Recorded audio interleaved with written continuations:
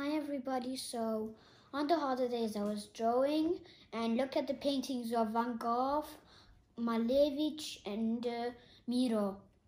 And I found this book, Impressionism, 13 artists that children should know. So we're going to read about the first artist in this book, Edouard Manet. Born in January 23, 1832 in Paris. That's about 200 years ago. Died in April 30, 1883 in Paris. So he still was in Paris.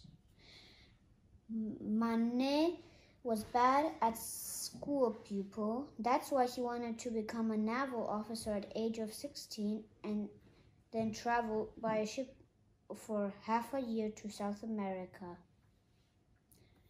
During Manet's lifetime, his hometown of Paris changed a great deal. Many of the old buildings and streets were replaced by new broad boulevards and attractive buildings. People enjoyed their free time at new cafes and bars. Manet sought to capture his modern lifestyle. He was of the opinion you have to live and paint as you see. And that's why he painted his friends, for example, in a big open-air cafe where a huge number of people were spending a fine afternoon. Surprisingly, this picture got some people extremely upset. They believed such sense should never be depicted in art. Manet, however, they should. What Manet aimed to avoid was paintings in ordinary fashion, where barely a brushstroke could be seen. In those days, artists used to paint in a studio, even with very even light. The pictures they produced often showed all the figures in clearly defined and well-lit way. Outside in the cafes, however, the light was totally different. It was bright in some places and dark in the other places. And not every person could be easily recognized.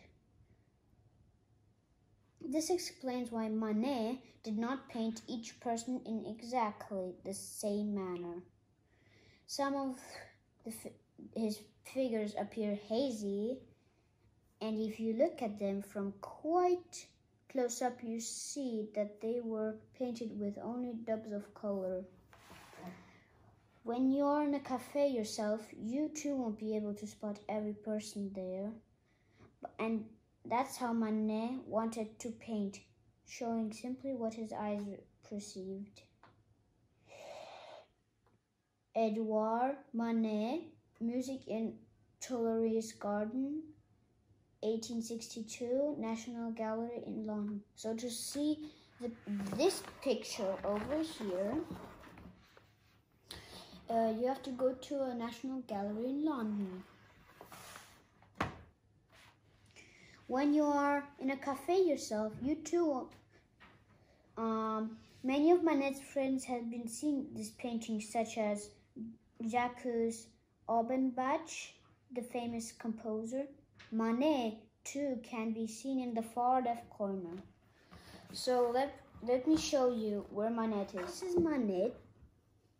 And Manet is right over here. Next page. Edouard Manet, Bunch of Asparagus.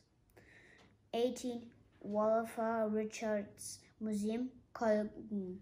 So if you want to see this picture, you have to go to Cologne in the Wolfgang Richards Museum. In 1880, Manet painted a lifestyle of a bunch of asparagus stems. This picture was not orderly and exact, and though you recognize it, the thick bush strokes, the asparagus stems still look good enough to eat. Manet was not permitted to show his art in important exhibitions because so many people got upset at his style. This criticism definitely annoyed him, but he still stood by his modern way of painting. Manet's friends most of the Impressionisms, but he never exhibited with them. They admired him because he went against the rules and painted just as free. Manet's daring attitude about art encouraged younger painters to try their own ideas. Edouard Manet, Apagrasos, 1880, Musée d'Orsay, Paris. Still lifes often seem a bit boring, but the single Apagrasos stamp is really quite charming. This is the first picture I showed you. And this is the second one I just now told you about Paris in the museum. So tomorrow we're gonna read about Claude Monet, and hope you enjoyed about Edouard Manet. So see you soon. Bye.